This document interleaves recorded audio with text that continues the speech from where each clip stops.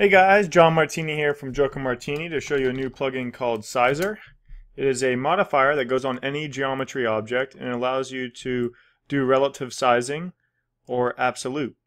You can see there's various controls to set uniform scale if you want to do the relative size.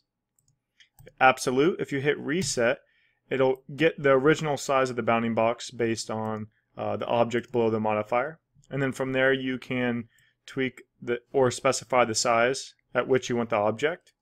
You can also do uniform as well. This works on sub-object selections. So in this case we'll do a volume select and select some vertices, and we'll just grab part of them. There you go. And then from there we can turn on Sizer and you can see the size.